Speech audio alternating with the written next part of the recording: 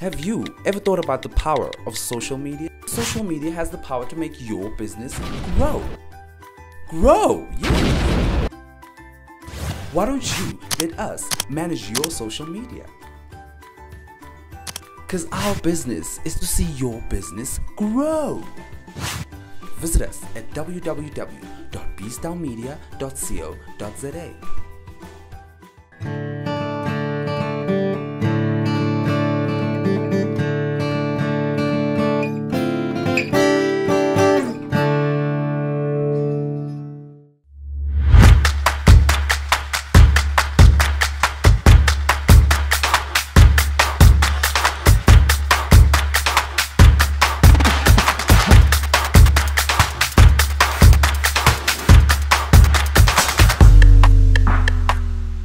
We have gathered to celebrate the excellence of an African child.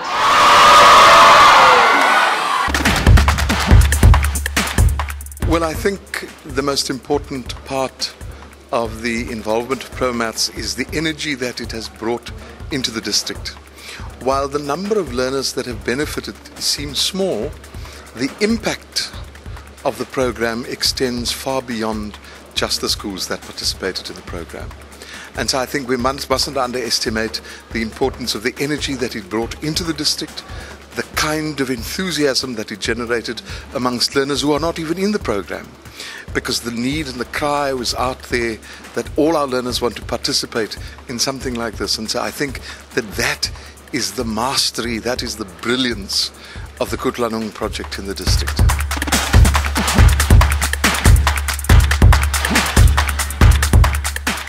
The type of challenges is the environment we're staying in. It's an informal settlement, and the majority of learners having to travel to the center. They struggle because poverty, unemployment, they are all there. And the other thing being the issue of crime. As they walk through, they got robbed calculators, they got robbed cell phones. But with cell phones, we've already agreed. Come, look guys, you know you're going to get robbed. Why come to the center with your cell phone? But I think mainly having to come when they don't have money for, it means they have to walk if they don't have money for transport. I think those are some of the challenges that I get.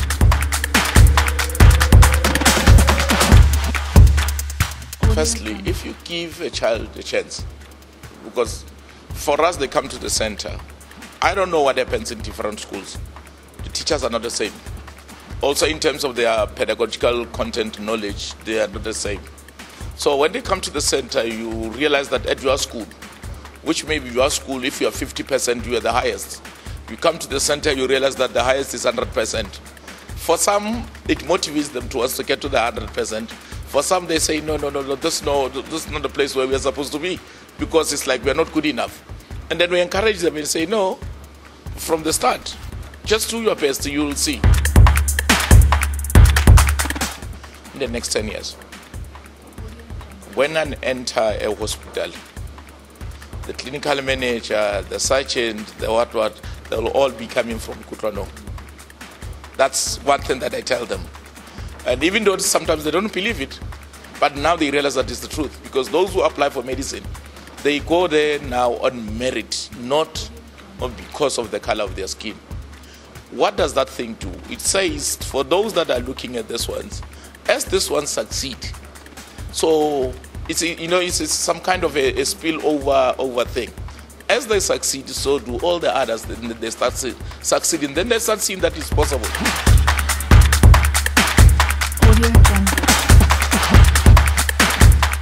I'm studying mechatronics in UCT. I chose mechatronics because I found that my strength is on the side of mechanics and physics. So, and I'm also interested in robotics since mechatronics specializes in robotics, so I decided to follow that path. Kutlwanong firstly helped me to understand a bigger picture of why we should be getting those distinctions in maths. How do those distinctions contribute in our community and especially in our economy, because they believe that if a learner can achieve good results in maths and science, that could make a big difference in our economy, provided that the skills that we have for engineering and all other degrees that require maths, a few in our country. So improving your results in maths and science add a bigger value in our economy.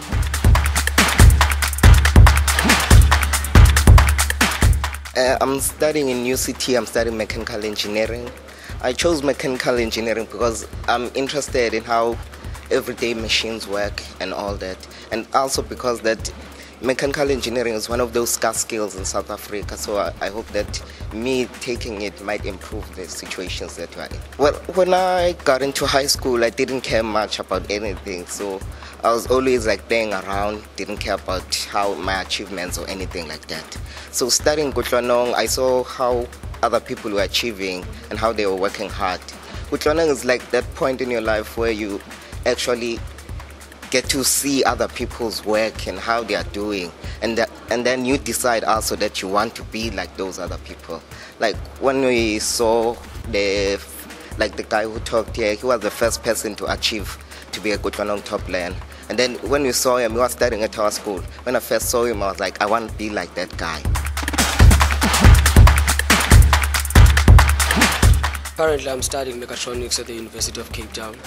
The reason I'm studying mechatronics is the fact that in high school I come from a technical school, so I was doing technical subjects. So I engage a lot with like engineering stuff. So I had the basics. So I wanted to get into the field of engineering, of which I didn't know what to choose between mechanical and electrical. So I decided to go with mechatronics since like it included both. Currently, I'm tutoring in my school, in my previous school, yeah, helping with the learners with maths and science. So with my degree, I also want to help students that are not involved in Kutlwanong, so that they can obtain better marks in maths and science. So with my degree, I want to sort of provide for those students who don't have much, so that they can improve their marks. Audio Jungle. Yeah, this relationship has really benefited Kutlwanong, both and Investec. We have since produced, good results over years. And lots of students that we have produced are now chartered accountants, they are engineers, they are medical doctors, the STEM careers. We have those learners, living testimonies of those learners who are now working and are happy to have been associated, with the two entities. Audio Jungle. Part of what we do is this thing of curriculum that evolves over time, and we've been doing our approach is learner support and teacher development. We've trained the educators equally so as we've supported the learners, and our training normally would take 4 days in a year of mathematics, 4 full days, and 4 full days of physical sciences minimum. We take them away from school from 8 until 5 o'clock just to give them the intensive training on the content, on the curriculum, on the methodology. And then over and above, we have training weekly where teachers, we bring them to our centers from 3 until 5, 7 in the afternoon, and we train them again, on topics that are particular, involved with, at their respective schools, at a particular time.